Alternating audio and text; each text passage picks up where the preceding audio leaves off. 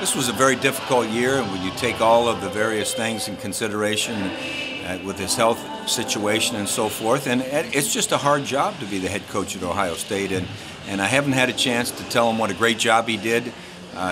He took it to the next level. So proud of what he did, especially in those games against the Wolverines. You know, there comes that point in time that sometimes you have to have the courage to step away, and I think Urban obviously had the courage to step away and do what was best for he and his family.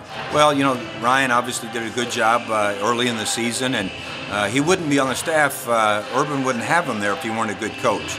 And he's got good background. He comes from the 1AA ranks, like YSU here. He's from New Hampshire, and so he's had to work up the hard way, and I'm sure he'll do a great job.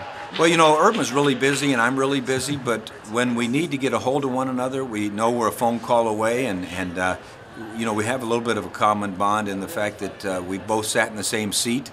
It's a seat that we were both very honored to sit in, that people like Paul Brown and Woody Hayes and Earl Bruce and John Cooper sat in, and that puts you in a select family of its own, and he knows I wish him well tremendously, and he knows I'll catch up with him, but he's been busy and I've been busy, and maybe we'll have a chance to relax one day.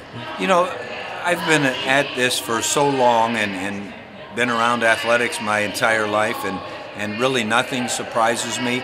You never know what's going on within a situation, but you do know the difficulty of every coaching situation. So there comes that point in time that sometimes you have to have the courage to step away, and I think Urban obviously had the courage to step away and do what was best for he and his family. Oh, I'm happy with where I am, certainly. I wouldn't trade my years of coaching for anything in the world, but I wouldn't trade what I'm doing for anything in the world, so I've been blessed.